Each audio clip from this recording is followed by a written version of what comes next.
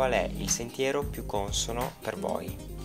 Scesi dal Colle San Carlo arriviamo alla Thuile. La Thuile è uno dei più estesi comuni della Valle d'Aosta, una vallata fatta a stella molto caratteristica, caratterizzata soprattutto da due dore che la attraversano, una che scende dal Ruitor, dal ghiacciaio, e una che scende dal Vernei. Si incrociano alla Thuile e formano la dora di la Thuile.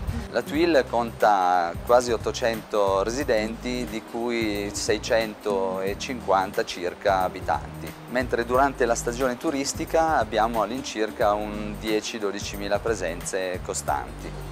I pellegrini che passavano alla Thuile, quando non avevano posto dove riposare, venivano accolti nella casa parrocchiale per poi proseguire verso il piccolo San Bernardo, dove erano poi accolti dall'abate Chanou all'inizio e poi dagli altri frati in seguito. Il pellegrino moderno dovrebbe fermarsi appunto per la sua cultura enogastronomica e per le bellezze del paese.